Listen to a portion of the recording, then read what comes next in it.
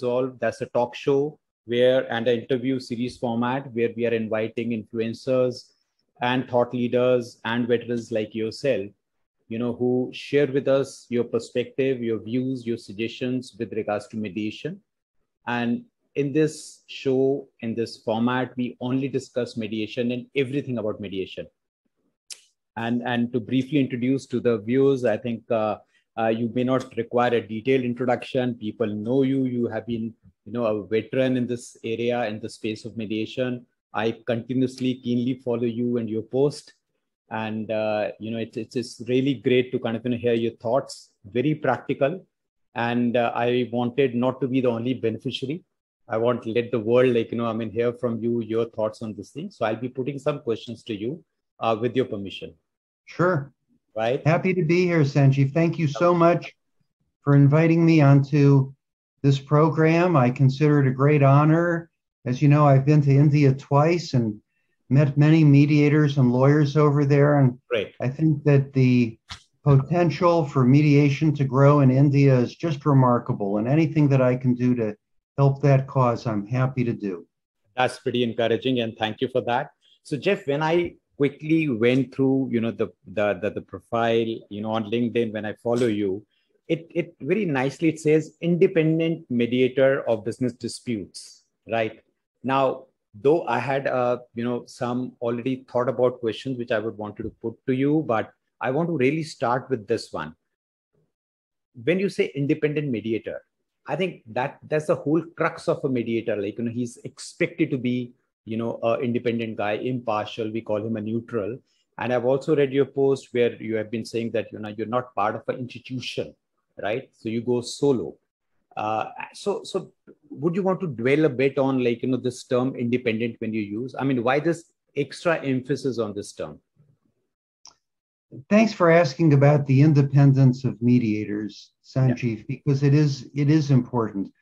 We do have to be beholden to no one, truly independent, truly neutral. We have to disclose things if we have any possible financial interest in one of the parties, any personal relationship we have with any of the lawyers or the parties. We must disclose those things because we want people to have total confidence in our independence and our neutrality. So I find that I disclose things such as whether I went to high school with the spouse of one of the lawyers or the parties, sure, or perhaps somebody's kid played on a soccer team with my kid 25 years ago. I disclose those things. Sure. Whatever I can think of, I disclose. And you know what, Sanjeev? Sometimes I lose a case because of it. And that's okay. That's okay. Because sometimes I've gotten a case because somebody else has made a disclosure, but I don't know that. I get but that. I'm positive that it's happened. Right. Nobody ever says to me, Jeff, you weren't really our first choice. Somebody else was our first choice, but they had some conflict of interest or whatever. So we're going with you. Right. Nobody ever says that to a mediator, Sanjeev. True. Yet I know that it's happening out there. Right. And then in terms of a different level of independence, there are large companies that provide the availability of mediators. I've tried being with some of those companies, didn't work for me. Okay. At the most basic level, they charge extra money. They charge administrative fees or case management fees. There are case managers who are often interposed between the mediator and the parties. I don't have that since I don't charge administrative fees. I don't hire a bunch of administrators. Sure. So when somebody calls to schedule a case, they're dealing with me. And I'm able to start asking questions and start learning about the case and start mediating from the very moment the telephone rings or that first email comes in. Right. I'm proud to be as independent as I possibly can as a mediator. I think it's important to providing our clients the highest possible level of service. Got it. So great. So you gave me the definition of independence from your perspective in two aspects. One is that independence of the parties. So you're not vested in the result or the outcome. And there, the only point which I want to add was that any conflict which you are aware of course, we tell the parties, but as and when you come across, because it's not necessary that day when you are aware, but the moment you are made aware or you get to know, even that's a good point in time that, one can actually explain or share that, and give them an option that now, since you are telling them, even if it's a halfway through, you get to know something about, the spouse or a child working with someone, then, still the call is of the parties. So that point, I would say that conflict at any point in time, when it is discovered, it better be told there and then. Oh, yes, because the last thing you want, Sanjeev, is for people to have second thoughts after a mediation. You don't want people after a mediation finding out that you went to high school with somebody's husband or wife. Right. And then they think to themselves, the potential bias. Oh, he came down pretty hard on me and tried to get me to pay more or take less. Was he doing it just because he's been friends with this family for many years? You don't want that kind of second guessing. You want everybody to believe that the process has full integrity. I get and that. I think those kinds of disclosures are important. I get that. And then just as a follow-up, Jeff, there is another element to this, because this independence thing has been brought up by some promoters, some entrepreneurs, some businessmen when I spoke to them. Now, their another apprehension is that, the moment they would want to propose me, for example, right, as a mediator in one of their, potential disputes, the very fact that, there is one party who's choosing me, right? So I'm kind of giving my example, but I'm sure it happens with others. And they reach out to the other party and they say, okay, we want to mediate and we propose Mr. Sanjeev Ahuja to be the mediator. The very fact that they're proposing, the other party gets this view that because they already know him, right? So there is, some kind of understanding. Yes. Conflict. Yes, he must be in their pockets. Why else are they proposing him? Why? Absolutely. So how do you deal with those situations? Somebody has to initiate, right? Yes, somebody has to put your name out there. Agreed. So there are a couple of ways to deal with that, Sanjeev. One is, let's say I've done 10 cases with the plaintiff's lawyer. Right.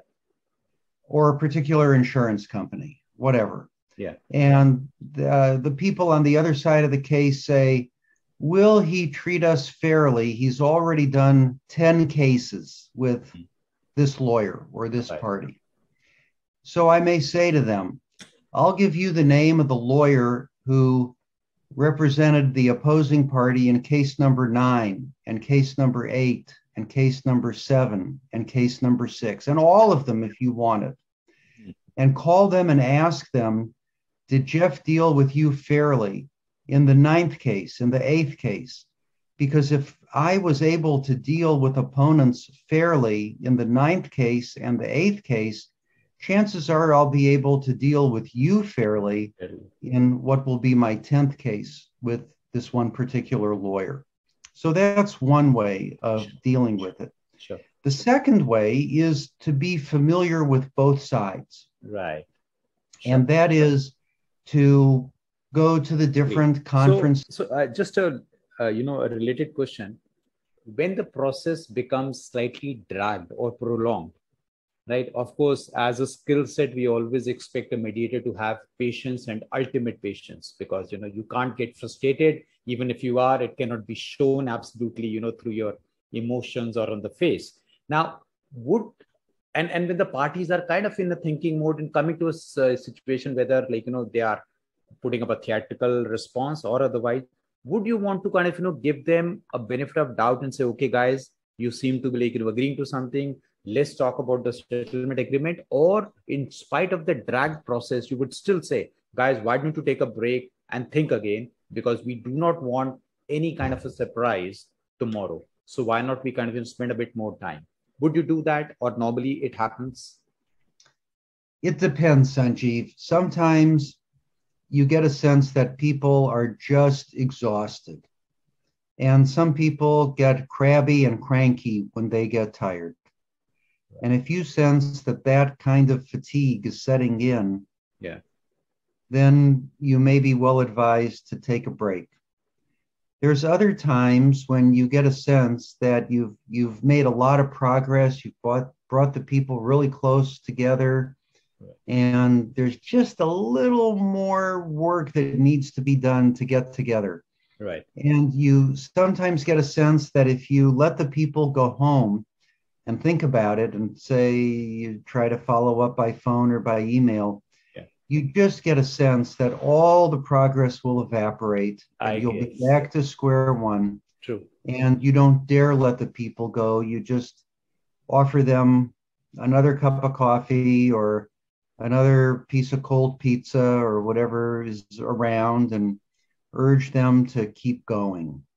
So it's a judgment call and it has to be managed on a case-by-case basis. Got that. So case by case is the word. And because you get to deal with different people, and even if the people were same, because of the different situation, different context, different facts, I'm sure the reactions and the responses will be very different. Great. A slightly different question now.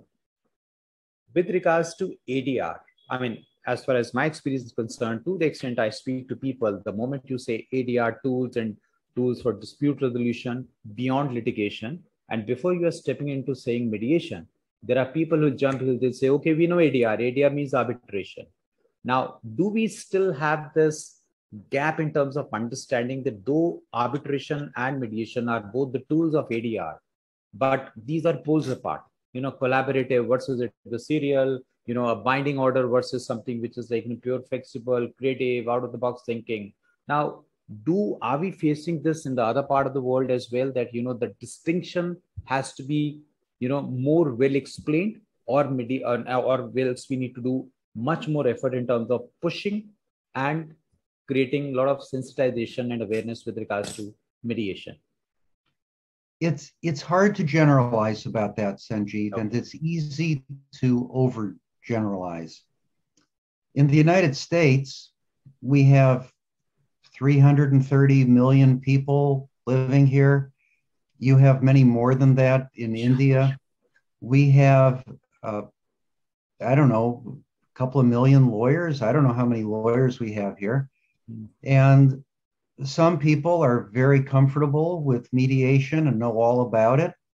And other people are still trying to figure out whether mediation is the same thing as meditation. That's true. There's people at all different, younger lawyers take classes in law school, have taken classes in law school on alternative dispute resolution.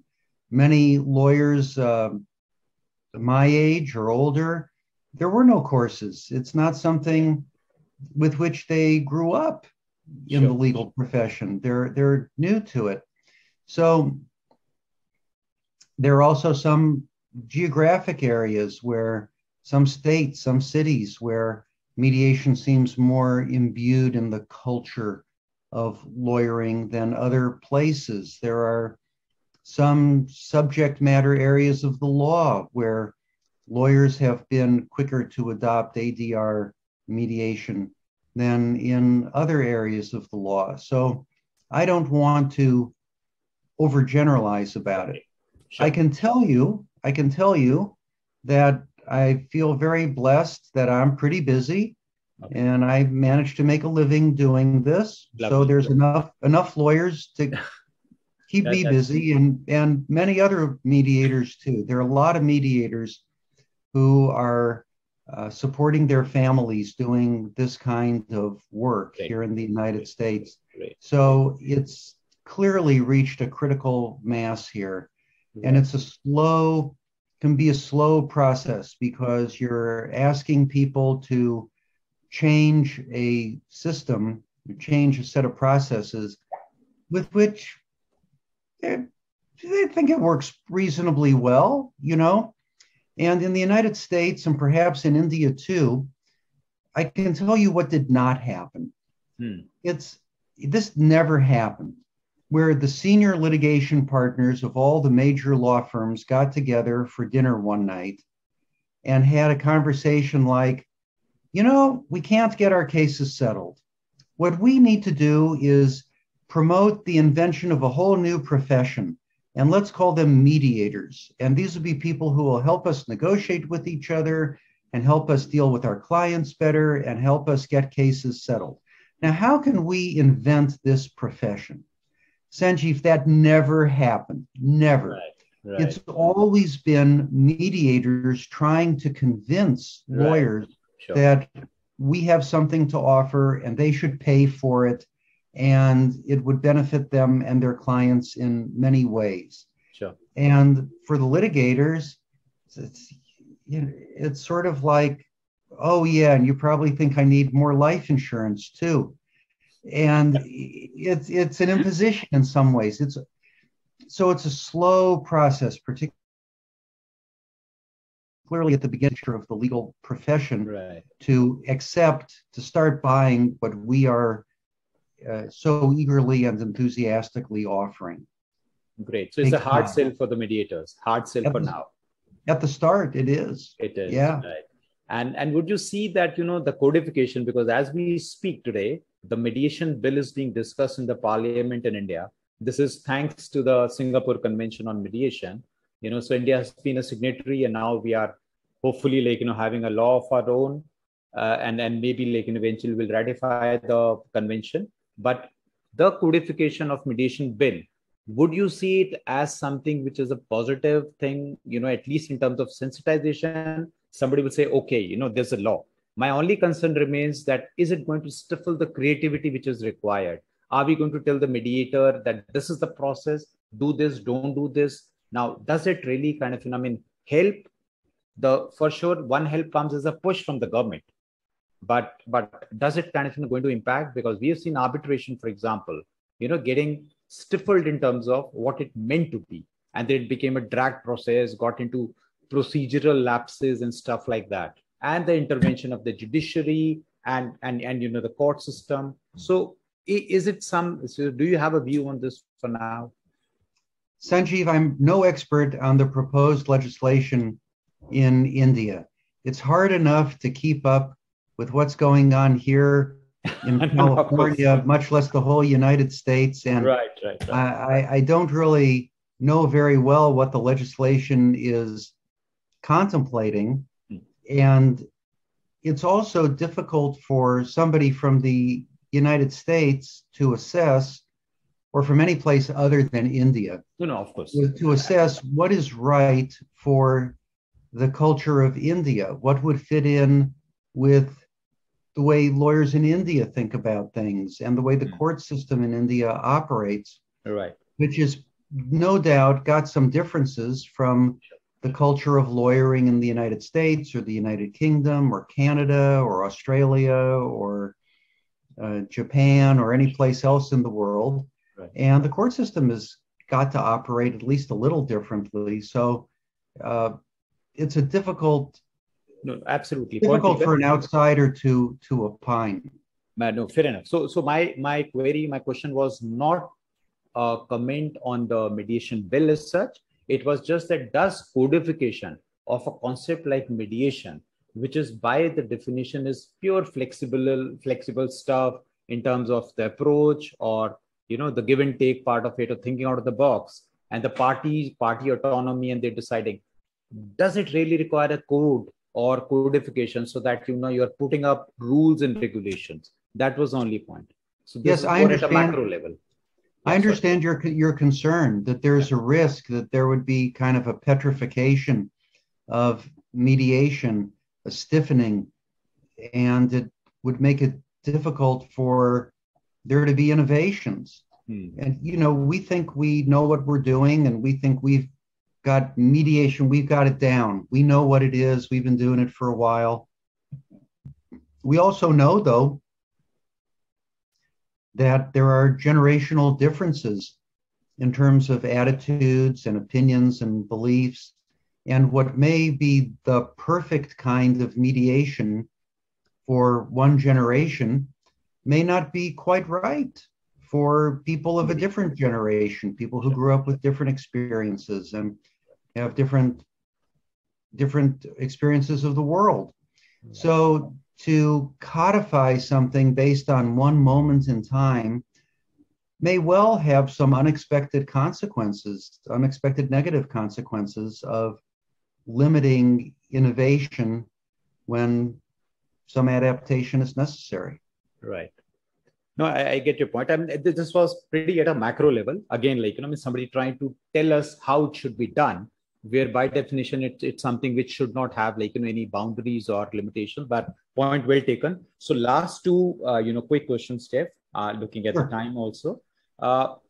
Would you be a supporter of a training for a mediator? Because we've seen 40 hours all across the world. Like, you speak to people, they say 40 hours.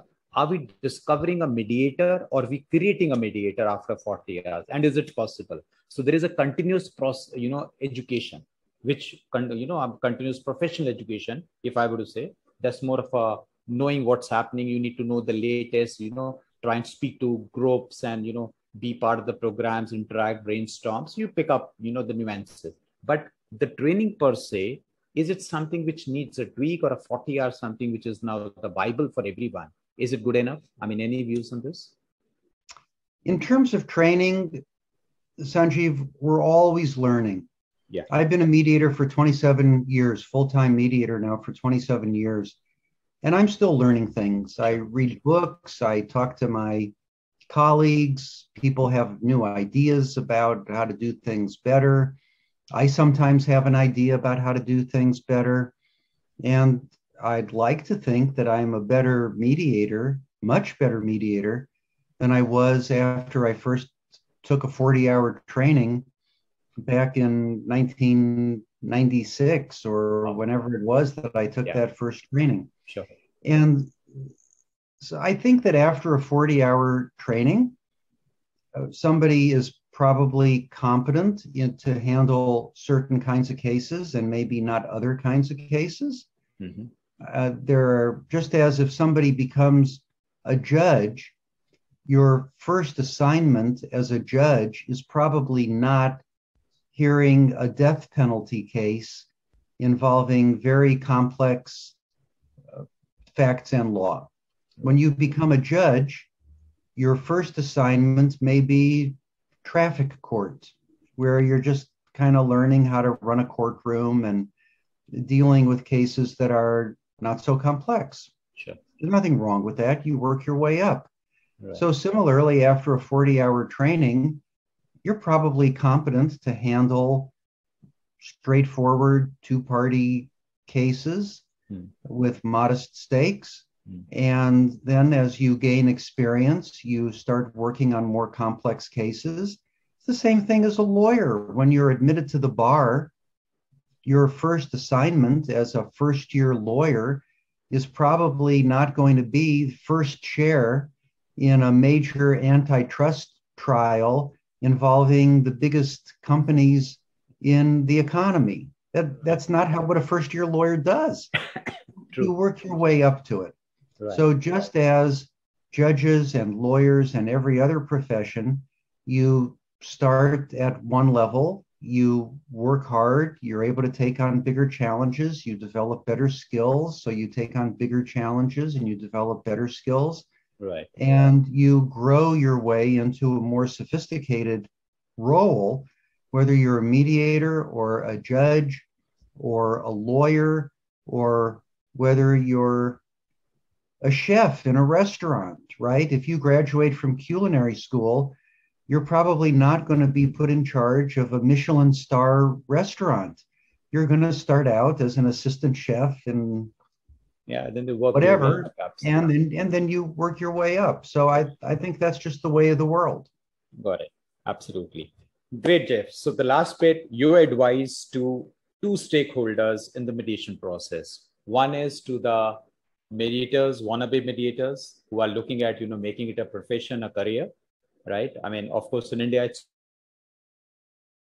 picking up, and like speak. We have more seminars and more programs and people offering training. So that's happening on one side, but some advice from you definitely will come very handy. and also an advice to the parties in dispute who still have some apprehension. They're like, let's wait. Either let's wait for the bill or let's wait for somebody else to tell us, right? And how do they take the first step? So, something for both of them. Very important stakeholders.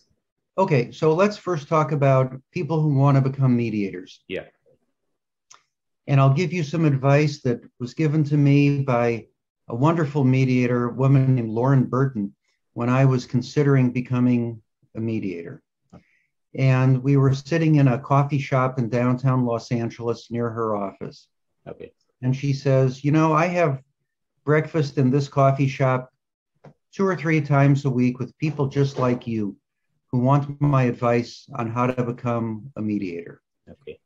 She said, here's my advice that I give everybody. She said, at a certain point, you don't dare quit your day job because you need the income and you have to pay the bills. Sure. She said, at a certain point, if you want to succeed as a mediator, you have to quit your day job. You have to plant the flag. You have to burn the ships behind you. Sure. You have to commit yourself 100% for a few reasons. Number one, if you have a mixed litigation and mediation practice, there can be less motivation to develop the mediation side of it because you need to bill a couple of hours. You can pick up a file. You can call a client. Maybe the client will keep you on the phone for a while. You can record some time. There's always something to do on a litigation file that will generate some billable time and some income for you. Right. And if you have that there as a crutch, you will be less motivated to devote yourself entirely to developing the mediation practice. Sure. The second thing is that people move up in the world of mediation, at least in the United States, the way, for example, actors move up. And that is, you have to be available on short notice when the person they really want for the job is not available. So at every level of mediation practice, at my level as well, there are still people who have been mediators longer than I have and get cases that I would love to have, and I get some cases when they're not available on short notice, and I am available. And that happens at every level of mediation practice. Okay. If you still have litigation matters, and most people come to mediation from having been litigators, but if you have any other professional practice going, as a litigator, the most prominent example, you have obligations on your calendar. You have court appearances. You have depositions. Sure. You have briefing deadlines. So if somebody calls you and says, Sanjeev, I've got a big break for you. We need a mediator on short notice next week, Wednesday. Can you mediate for us? And it might be somebody you've been dying to have as a mediation client, a dream come true. This is a big break for you. Sure. But you have a court appearance scheduled that day, or you have a deposition or a briefing deadline, and you just can't do it because of these other commitments. That will frustrate your ability to grow your career as a mediator. So it's difficult. You have to have some savings. You have to have some way to support yourself. As I sometimes say to people, while you're building the factory, you're not selling widgets. You're building the factory. And it takes time. It takes time. And committing yourself to it entirely at a certain point is essential. And in terms of your second question, lawyers, how can they initiate mediation without appearing to be weak? Here's the question I always ask myself, Sanjeev. For years and years and years, it has been the conventional wisdom in the United States, and I presume in India as well, that 90-something% of all cases settle, right? Do you hear that in India? Yeah, we do. Okay.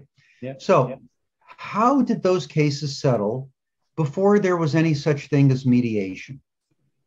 My hunch is that there have been millions and millions of times when one lawyer would call another lawyer and say, why don't we get together over lunch or someplace and have a meeting and talk about settling the case? This must have happened millions of times. Sure. In order for 90-something% of all cases ever to have settled. Sure. So for generations, lawyers have been able to initiate direct communications with each other about settlement without shame, without regret, without fear of appearing weak. So whatever has enabled lawyers to initiate unfacilitated settlement conversations ought to allow those same lawyers to initiate facilitated settlement conversations without appearing weak or unable to take care of matters themselves. And so that's the advice I would give to lawyers. Got it. And just a connected thing, I mean, time permitting, parties normally are advised at times to bring their counsels in mediation. And then they are also told at times that you better go alone because you are the beneficiaries, you should be deciding, right? So the legal guy will probably try and drive it the way it happens in a court or as a as a different process. So they at times are confused. Does it make sense to take the counsel with them or on their own? Your experience on this? I think generally speaking, it makes a tremendous difference to have good lawyers there representing you, assuming it's the kind of case where people are represented by lawyers and people can afford it. Right. It makes sense. For one thing, Sanjeev, the mediation is going to end, if it ends in a settlement, with people signing a contract. Right. That contains the terms and conditions of the settlement. Right. The mediator does not have the same ethical obligations to you as your lawyer does. Your lawyer has the obligation to make sure that that settlement agreement protects your interests. Sure. Who's going to do that? It's not the mediator's job. The mediator works for both sides. Yeah. The mediator is not there to protect either side's interests over the other.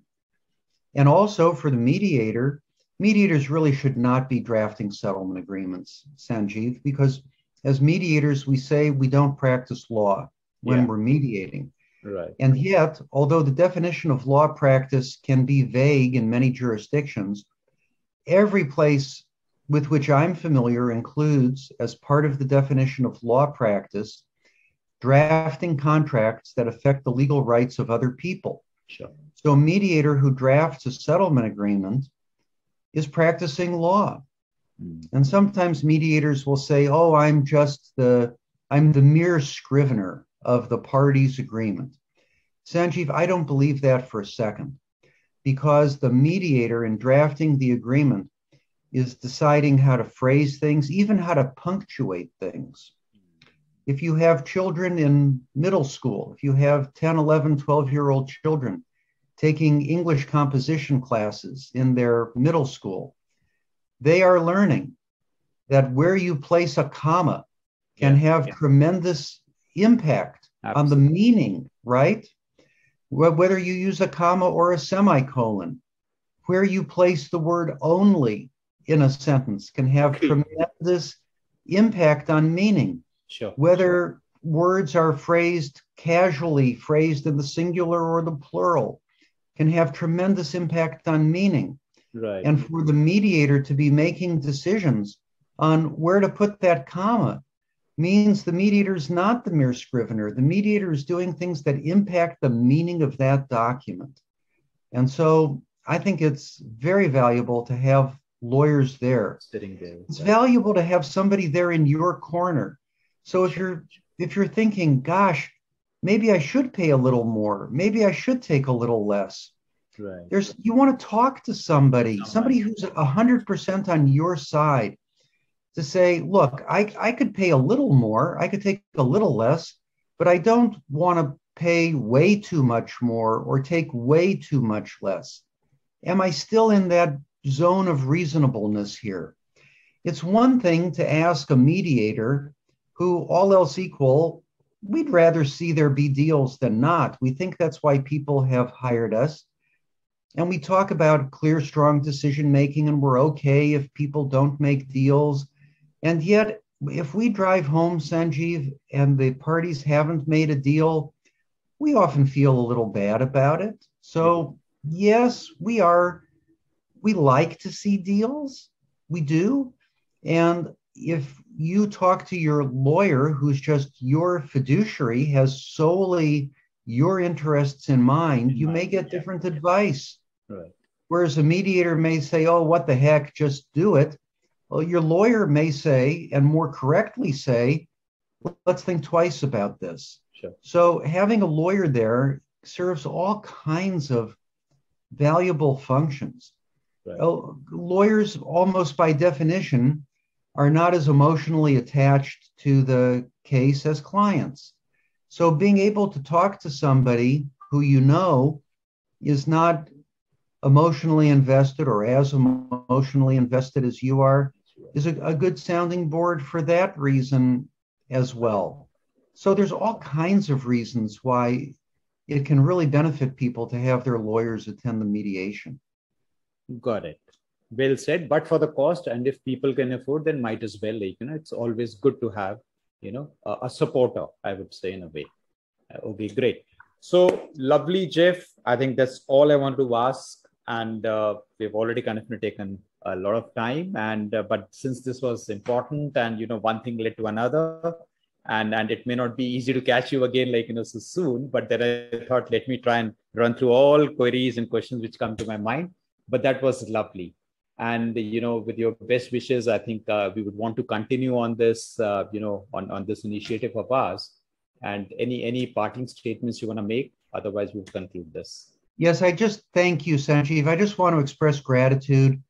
Thank you for being such a careful and thoughtful interviewer. Thank you for inviting me onto this program. I hope it benefits people in India. Thank you. And beyond. As I mentioned, I've been to India twice, and I've met so many lawyers, mediators, judges, and just people of India, all of whom have been very kind and friendly and helpful and gracious and just wonderful. So I want to express my gratitude to your home country, Sanjeev, for the very warm welcome you've given me both times that I've been there. Sure. And I very much look forward to visiting you in India again soon. Absolutely. As I say, the people are wonderful, and I just can't wait to get back. And whatever I can do to help you promote the cause of mediation in India and beyond, I'm happy to do. So lovely, Jeff. With that, let me express my gratitude to you, and thank you very much. Great. That's a lot of, encouraging remarks from your side, and we definitely look forward to having you here again and soon for sure. So thank you, Jeff. Thanks for the time. Thank you. Thank you. You're welcome.